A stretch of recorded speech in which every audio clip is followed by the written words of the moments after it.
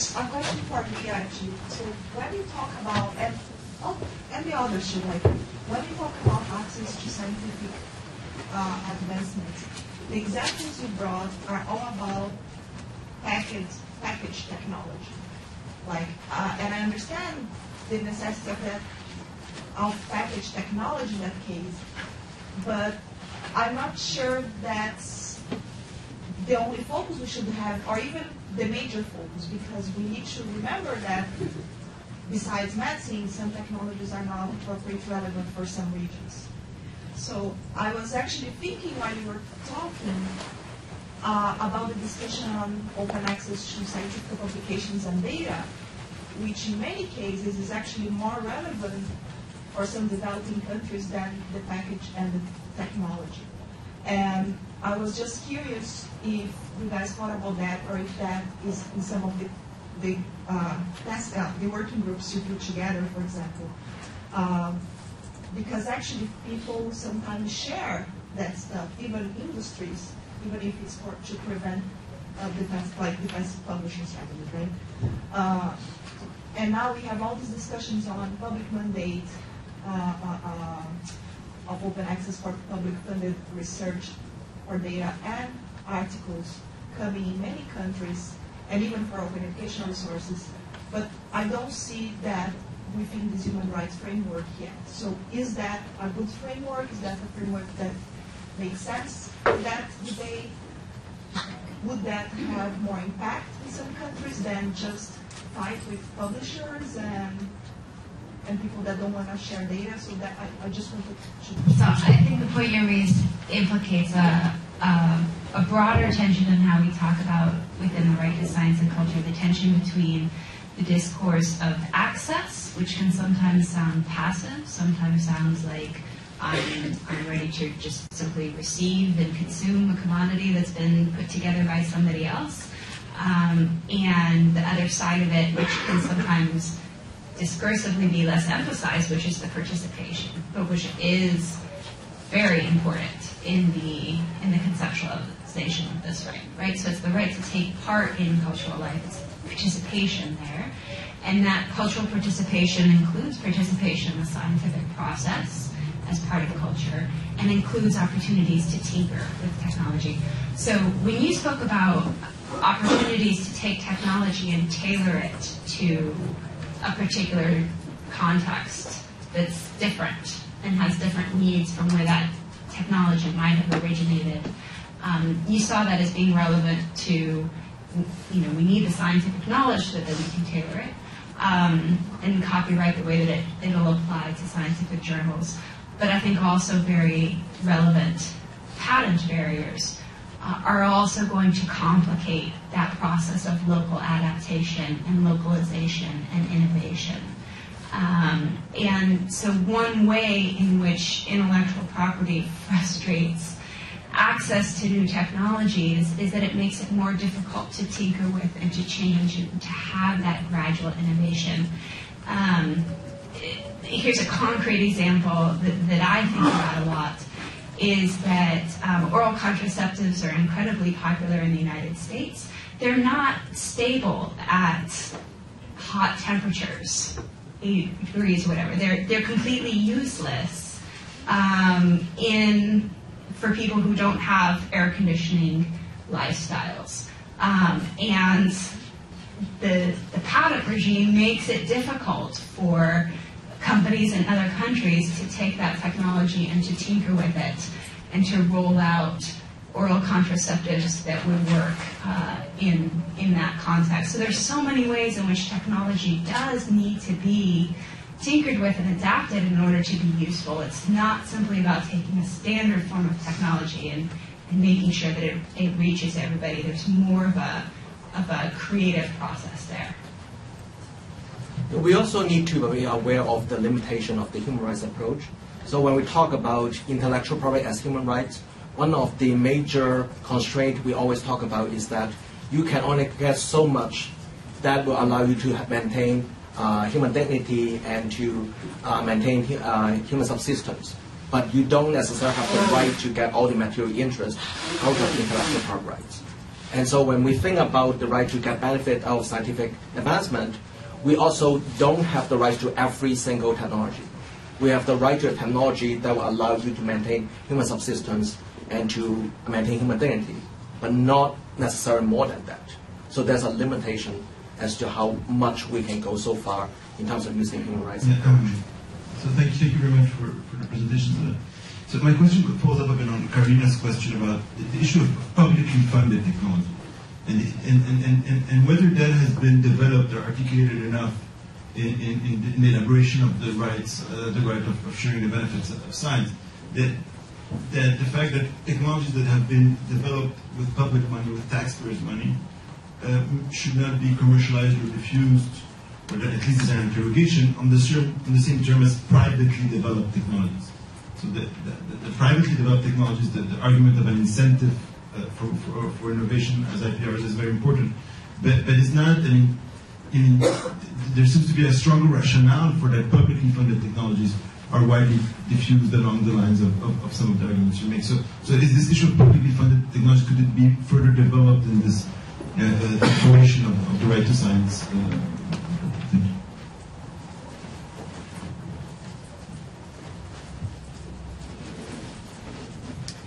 Thank you, Brian Austin. I was going to ask Leah again, sorry to put you on the spot, whether you agree, another question that this distills out, whether you agreed with Peter's last comment. It's on my face. To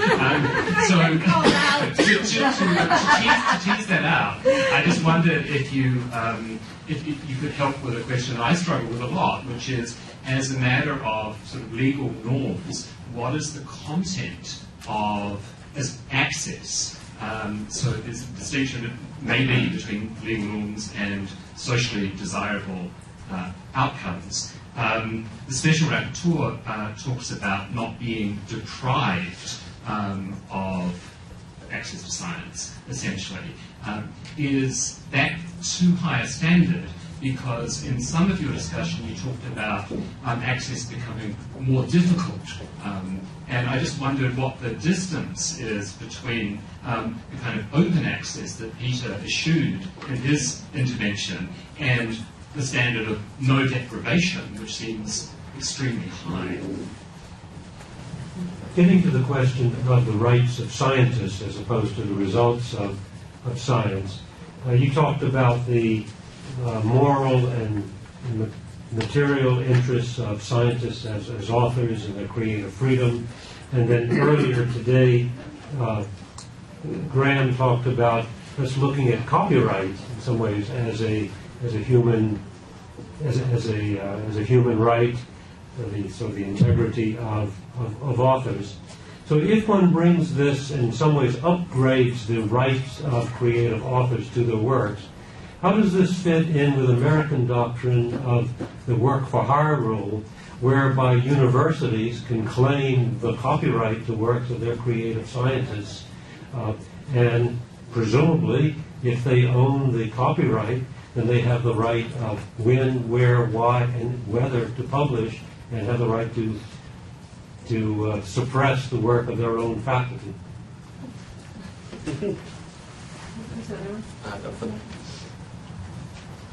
Hi, I'm Nelly. I'm an assistant sales intern for this semester. And kind of follow up on this question. So when we're talking about the right to scientific achievement and scientific discovery, we link it to the database protection.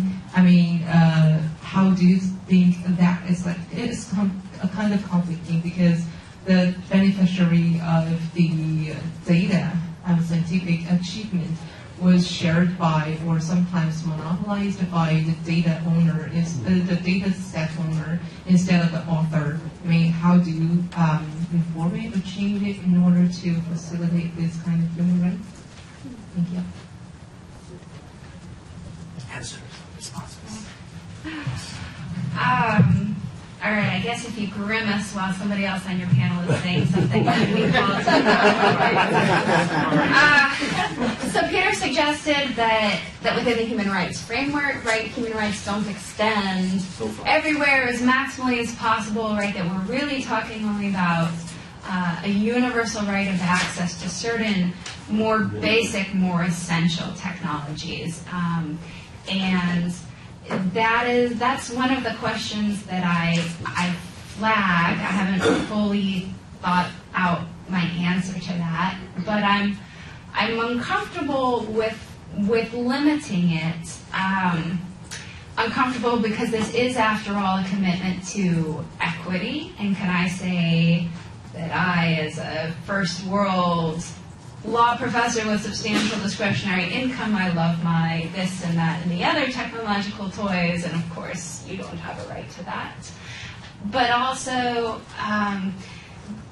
because I think it is going to prove very difficult to meaningfully define what are the basic technologies. When I was in South Africa, one of the more widespread technologies was a cell phone, and this was when I had only had a cell phone for a year. And so I came from my, American perspective of this is a luxury good, sure, right? But it's about basic communication, and there's no way to hold a job and to commute safely without a portable mechanism of communication. So sometimes the technologies that might initially seem to be disposable luxuries, from another perspective, might actually be essential ones. But I think that'll be a fruitful and very interesting. No, I agree with that, actually. Yeah. I also want to disagree or resist or grimace at Ahmed's suggestion that the claim for access is stronger with publicly funded technologies than with purely privately funded ones. And I guess part of the reason that makes me uncomfortable, although I definitely see it as a viable political claim to say, well, the public has helped pay for this, the public should benefit from it. But I wouldn't want to limit it to that, because I think the vision of the right to science and culture is that the knowledge and the research that underlies this is part of the universal human inheritance. It's part of the heritage of mankind, and to some extent it all builds on a common resource, and that everyone should benefit of it. In the cultural field, a related concept that I have no end of discomfort with is the idea that copyright is problematic for certain necessary types of literature, scientific literature or educational textbooks, and that it would be fine to leave copyright protection for and not be concerned about access to more frivolous cultural works such as movies or music. And again, those things are very important to me, and it's difficult for me to tell somebody who lives on $1 a day that they shouldn't be interested in accessing those things. And I see the right to take part in cultural life as being just as relevant to reading scientific textbooks as to lowbrow fiction. I've been asked by skeptical scientists, and I say skeptical only because they haven't really been introduced to human rights before, and I mentioned this right, well, does this mean that everybody has the right to a cell phone or to a remote control or what have you? And I think the implication being that if that's the right, then really it's meaningless, because we can't expect that everybody in the world would have access to all of the technologies that we have and necessarily find comfort in. And so it's an issue with which I struggle as well. I think we may be helped, though I'm not sure, by thinking first about the core content of the right, and then as we discuss available financial resources, then we can potentially move into beyond those products, services, facilities, technologies that allow us to live a life in dignity, to other technologies that may be useful. I gave testimony before the Inter-American Commission of Human Rights on this right, which is part of their mandate as well. And a question that they're pondering, or what they were at the time, was whether IVF women in the Americas have a right to IVF. And I wasn't able to say definitively one way or another, but that's a question with which they're grappling that I think is relevant. Certainly from the perspective that we have taken thus far at AAAS, we've started with the sort of human rights notion that you must first give focus to marginalized and vulnerable populations and ensure that everybody has the basic access to scientific progress to live a life in dignity, from which we can then sort of think about further rights and access. Okay. So before I take more questions, now Chidi, you're on the hot seat. So I have two questions for you. So your presentation talks about conceptual challenges, and I asked you two questions about the challenges I've been struggling for years. So the first one is why is traditional may not be indigenous? Why is indigenous may not be traditional? So in trying to talk about indigenous knowledge or traditional knowledge, do you have any thoughts as to what type of approach you want to have in dealing with that issue? And the second question, I know you just came back from Senegal. And so in a lot of countries in Africa, the indigenous people turn out also to be the majority, which is not the case in the US, in Canada, in New Zealand, and Australia. A lot of those countries where indigenous peoples are also having minority rights. So the discourse in those countries will be quite different from discourse of indigenous rights here in the developed world or in other countries similar to that. So I'm wondering if you have any thoughts on that. That is an issue we have grappled with working in this area. But one thing is clear, whether you call people indigenous or you call them local communities, and texts have actually tried to struggle with that. For instance, the Convention on Biodiversity talks about indigenous and local communities, so what we call the ILCs. And it recognizes that grappling with who is indigenous is something that up to today is open-ended and is context-specific. For instance, in Mexico, you think about them being a majority. Elsewhere, they are not. And we try to use marginalization to identify who is indigenous and who is not. We have also tried to use a colonial encounter to define who is indigenous and who is not. In one context, it holds. In another, it fails. So the bottom line becomes, really seriously speaking, for example, when we talk about intellectual property in the context of indigenous peoples, you recognize that countries like India do not have to really make a big political point out of indigeneity, because when they enter into the conversation about equity, fairness, human rights, knowledge production, they are looking at it not because they are working with a civilization that is nearing extinction, and therefore their interest is more based on political leverage and economic advantage arising from this rights project. But that is not the case with Aboriginal peoples in Canada. That is not the case with American indigenous populations. And in that case, when they come into the conversation about human rights, intellectual property, and all this, they are coming with a view to recognizing that these civilizations are under the threat of extinction. And the economic consequences of knowledge production is not a priority. It's more of self-determination, cultural preservation, and so on and so forth. So the indigenous analysis is really a significant piece of political quagmire. And so that is one point. And then, in terms of traditional knowledge and indigenous knowledge, the point here is that WIPO has clearly made this point, that not all traditional knowledge is indigenous, but every indigenous knowledge can qualify as traditional knowledge. And the reason this is that the traditional framework is broader. And when you narrow indigenous knowledge of peoples to the small category of people recognized by international law, about 200 million of them, as strictly indigenous, then when they talk about indigenous knowledge, it correlates to knowledge production of people technically defined as indigenous. But that knowledge production process, in terms of the practices, does not make them less traditional. So now, when you think about it, it becomes a matter of semantics. And that is why people would always want to define upfront how they are appropriating those terms. But since you mentioned WIPO, why don't you talk about the distinction between traditional cultural expression and traditional knowledge as well? Because I know a lot of people from indigenous communities, they are very uncomfortable with this separation because they just don't do that. Yes, another point. WIPO has struggled with this because the broadest definition of indigenous knowledge or traditional knowledge is so encompassing.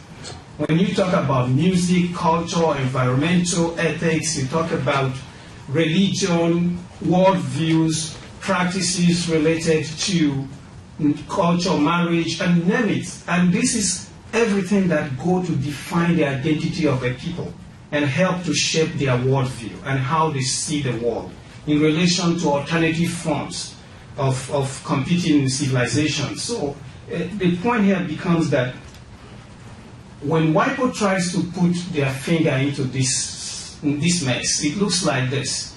They try to split it into those aspects of indigenous knowledge that are relevant for genetic resources, or what we call the biocultural knowledge. And then they flip around and think about those that have to do with expressions of folklore, like music, song, dance. But in indigenous worldviews, seriously speaking, there is no separation across those. I'll give you an example.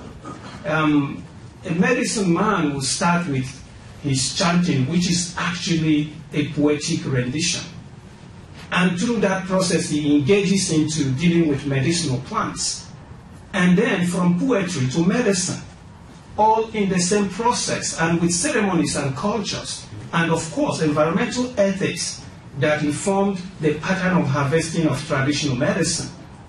So all within the same context. So when, in an attempt to manage knowledge governance in indigenous framework, we begin to split them to traditional knowledge, strictly so-called, and expressions of folklore.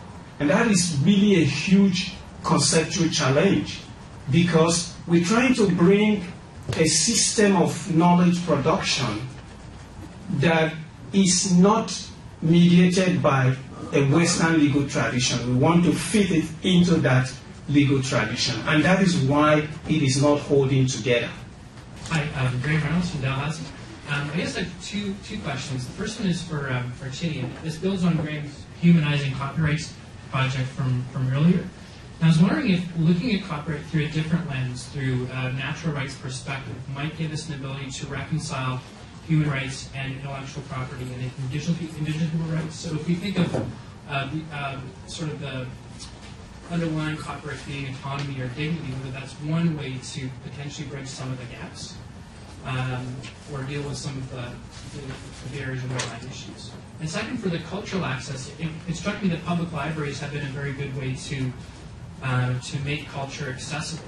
And I was wondering if there's some of the ways in which maybe you have co-ops for tools or for technologies, or one way through which we can encourage even just sort of on-the-ground means to spread scientific advancements. Or that's one effective way, building on how libraries have been effective throughout this group of increasing access to expression.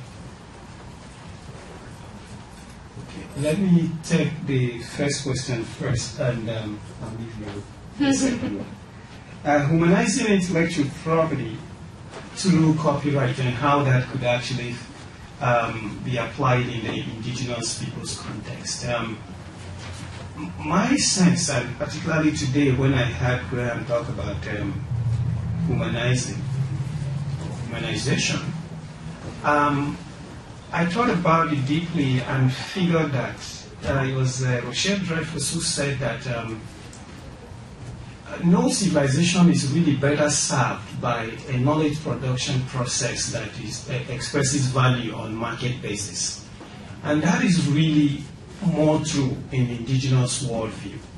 And so my take on it is that indigenous process of creativity is fundamentally a humanized process.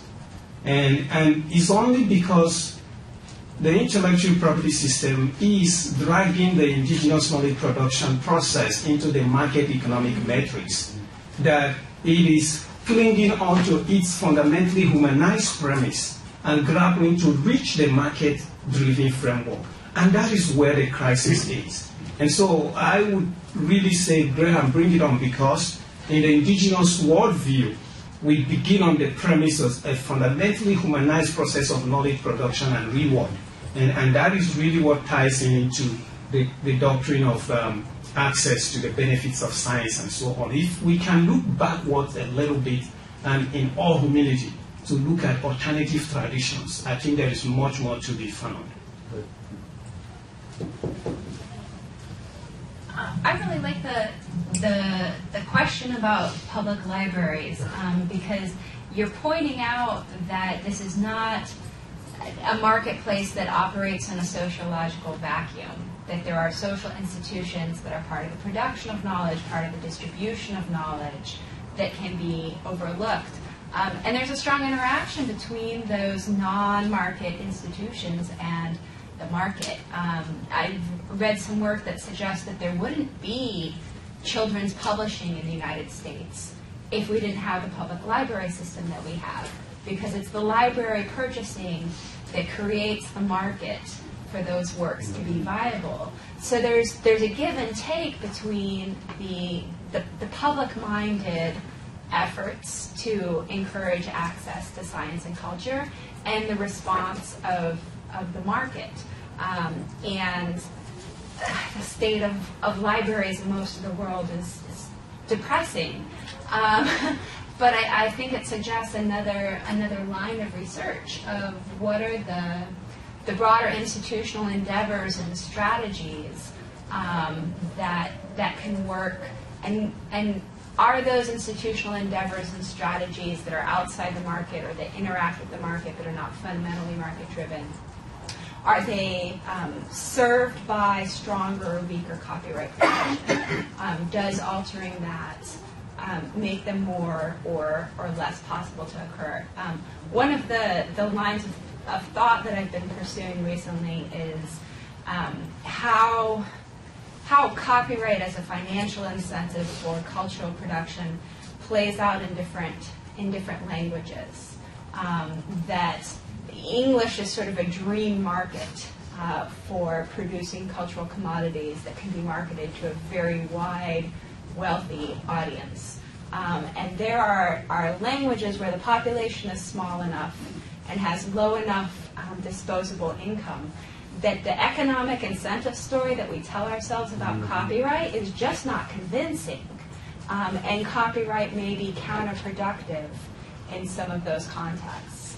And how do we think about that, and how do we critique that and find the right solutions? And I think that human rights discourse is part but not all of the answer there. I just want to add to that, as part of the work that we've done on Article 15, we pulled all of the reports that states have written to the Committee on Economic, Social and Cultural Rights, identifying when they have talked about the scientific part of Article 15. I say when because in many instances they haven't, and they haven't been encouraged to do so by the committee, unfortunately.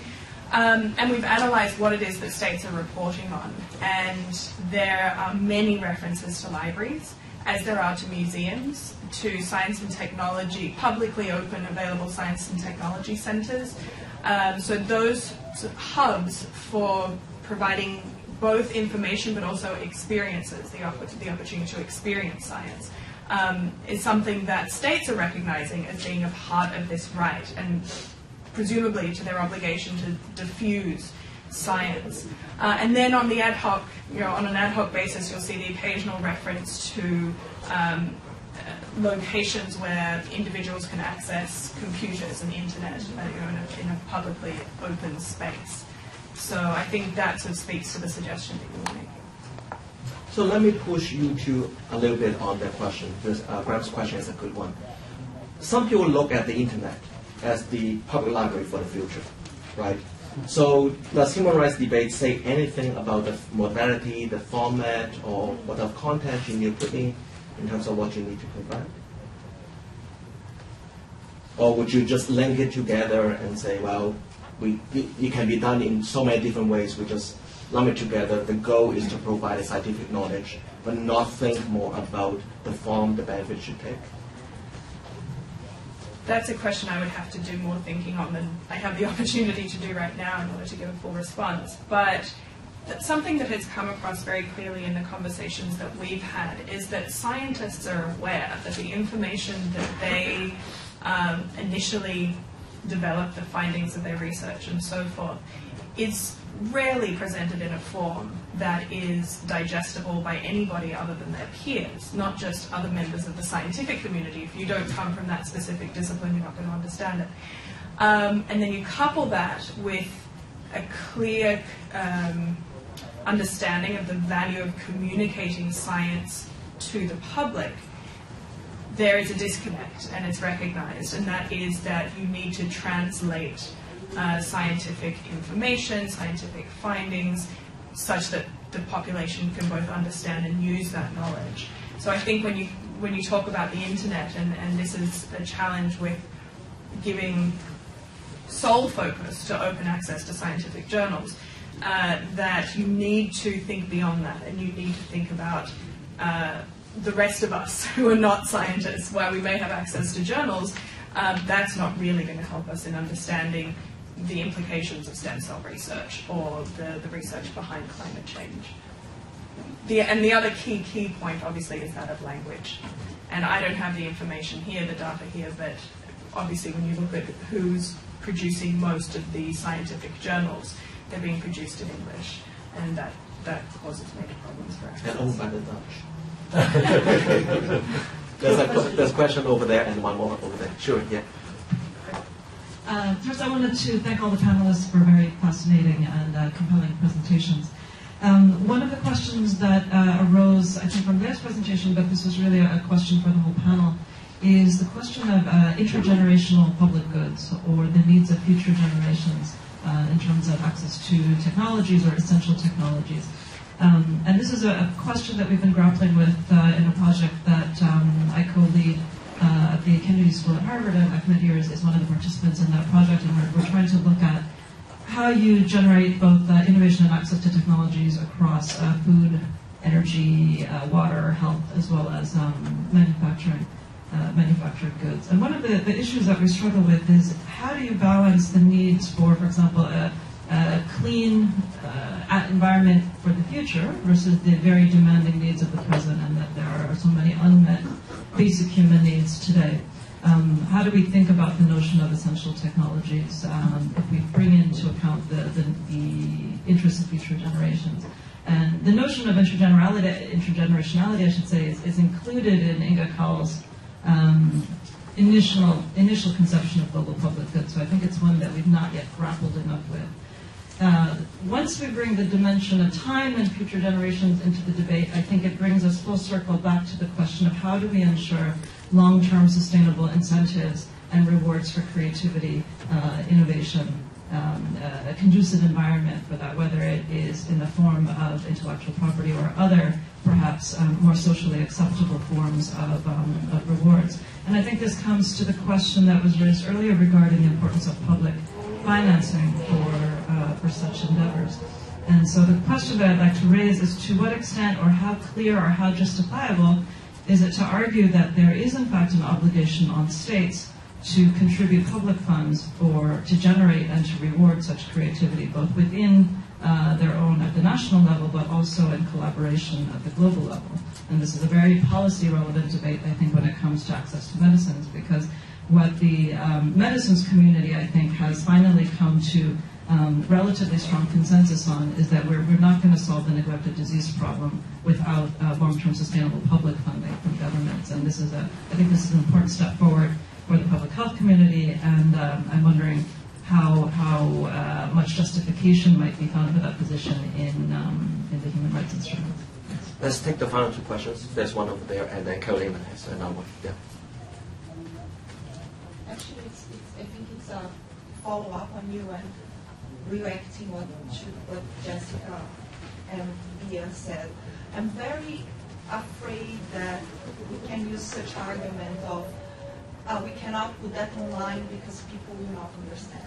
I'm very afraid of that. One, because we can think about this intergenerational concept and saying later on we're going to have more people and more machines that will help us text mine and find what we want. Second, because nowadays we have parents that have kids with a certain disease who don't understand science but spend hours reading and actually open a bioinformatics company and build a mouse and found a certain medicine in India and put all together and got FDA approved in less than 2 years. So that actually happened. That's a true story. So I'm very concerned that some arguments can be even paternalistic. And in terms of giving access to people also in developing countries, I would not give access because it's dangerous. Because they won't. So I'm just a little frustrated with that because this argument has been used against some initiatives of actually putting a lot of genetic database online and putting a lot of papers online. So what are our goals here, right? And trusting that some things in the future are important and can deal with that problem too if we design the correct systems for those problems to be dealt with. So it's just...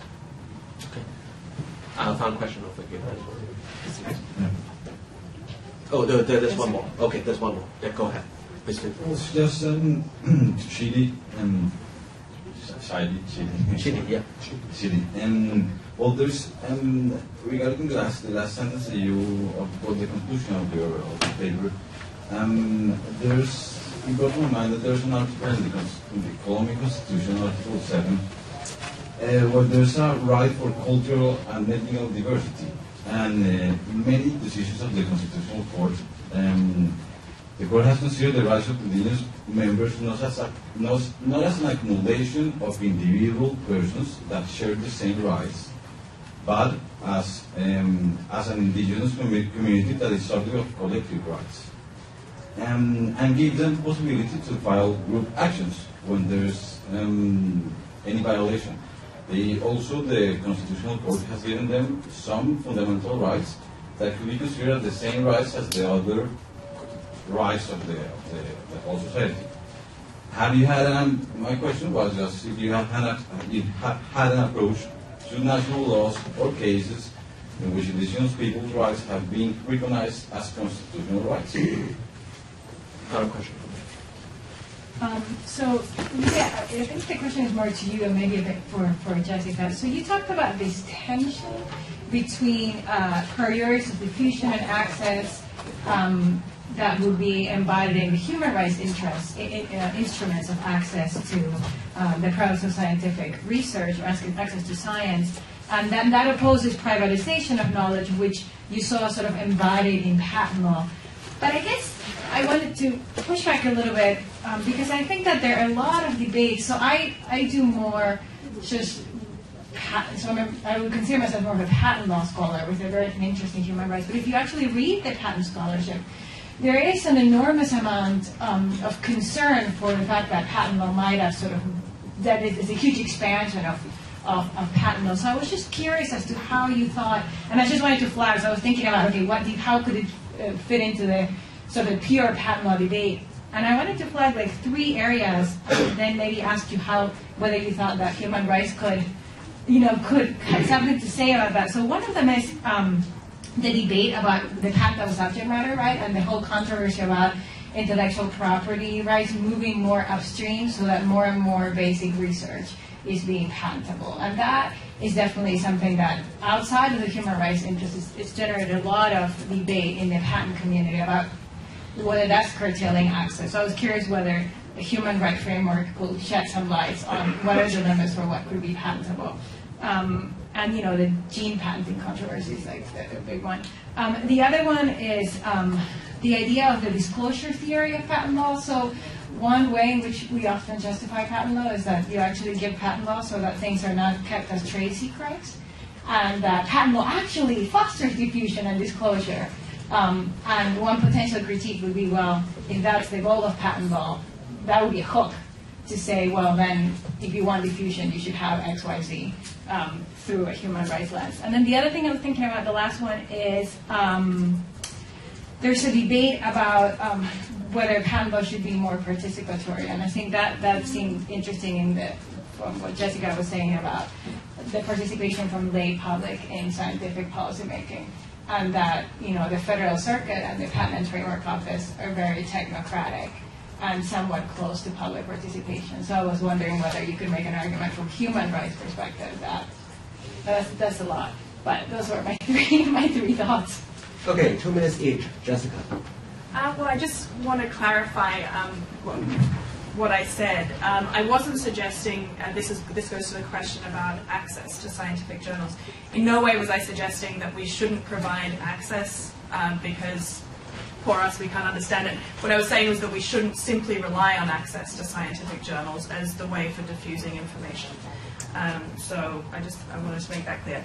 And I only want to mention something which is a model that is used in some countries. I think there may be a couple of examples in the US. But you talked about the patent law system being somewhat technocratic and not very open or participatory. There's something called consensus conferences that have primarily been used in Scandinavia and in Europe to provide an opportunity for the lay public to have input into decisions being made at the legislative level about whether research of a certain type should go forward. And these are lay people who have no technical background in the area whatsoever, but are given the opportunity to learn in a way that they would understand and to raise questions that the public might raise if in fact the research went ahead. And to inform what the legislature ultimately does. That could be a model that could be adapted in some way in the patent context that was considered. Leah? I'm going to need a couple law review articles to answer all the great questions that I got today, but I do have one closing thought running through my mind that touches on several things that I've been asked about, which is that I think there's not an inconsistency in saying we can't afford to purchase everybody a smartphone, a $400 smartphone, and yet everybody who wants one should have a smartphone someday. That should be a goal that we're progressively realizing. And resources are not adequate to give that to everybody, but we can still say that there's an easier obligation to impose on government not to deploy the law in ways that make it harder for people to get their hands on smartphones. So Apple sells a very expensive smartphone. They have encountered competition from a cheaper smartphone being offered by Samsung, and they're trying to use patent litigation to get an injunction and to keep that competing product out of the market. That frustrates access in a way that I think is deeply problematic. And so even in our context of being a first world country, we can see the ways in which the law is shaping access and in which a commitment to access and to making technological goods more and more affordable suggests that we can tweak, should, must, I'm not sure exactly what the verb is here, be sensitive to the ways in which intellectual property law promotes or discourages that expanding access. And yes, we need incentives for new innovation, but I'm not so sure that patent protection provides those incentives. I think Samsung has an incentive to innovate by knocking off somebody's product and making it cheaper and selling it to a new portion of the market. That's also an incentive for innovation to think about. And there's an open empirical question and probably truth on both sides about whether patent protection incentivizes innovation or whether competition would incentivize it better. Okay, my answer to the issue of collective rights or group rights is international law evolves as a two-way traffic. It either comes from above or from national practices. And so what I have seen in the last few years is, not few years, about more than a decade or so, there is an increasing shift from emphasis on individual rights, at least based on the work of the committee, to the recognition of group rights.